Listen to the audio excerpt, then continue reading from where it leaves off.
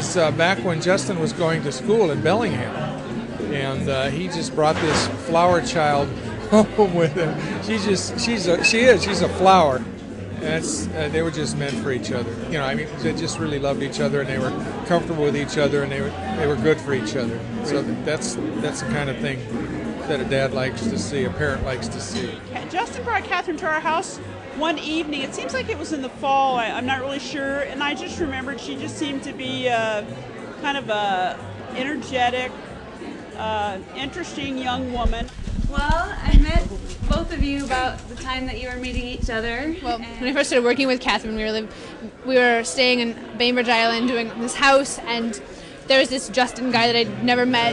I think it was maybe the spring of 2002, and I responded to an ad in The Stranger to fill the sublet that Catherine was going up to live on some island in Canada and work on some natural building project, and I responded to an ad to come and sublet their house for the summer.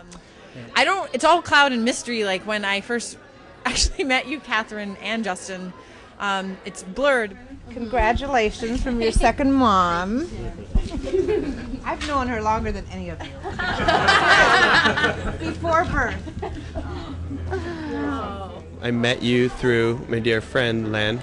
So I met Catherine and Justin on the winter solstice. We were standing around a fire. This is up at Prag Tree Farm, singing songs about light, about bringing the light back in. And Catherine sang a song, and I don't even remember what the words were now, but I just saw her across that fire, and I saw her eyes just glowing like they do, even when there's no fire around. And I just thought, that is a woman.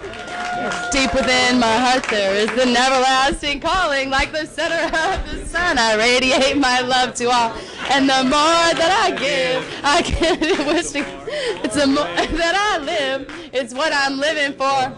And Justin and I met at the new teachers orientation, Seattle Public Schools, and really connected there, and it was kind of a surprise to see him over at Catherine's house.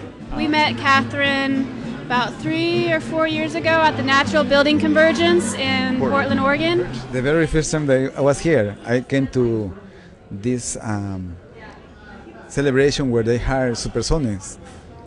And here is a guy, an American guy, singing Spanish and singing Cuban songs that I heard from my childhood, My first memory of Catherine is I had something moldy in my trunk, and my car was really moldy, and Catherine just made sure she didn't ride in my car, and whenever I think of moldy cars, I think of Catherine. So when I met Justin, we were both aspiring percussionists who had a fascination with Cuban music, I think because of the way it made us feel. I met Catherine several years ago at a natural building gathering at our house. And then didn't see her too much, and she showed up at Nova and started cooking us lunch, and that was just like, she was nourishing all these people and so well loved.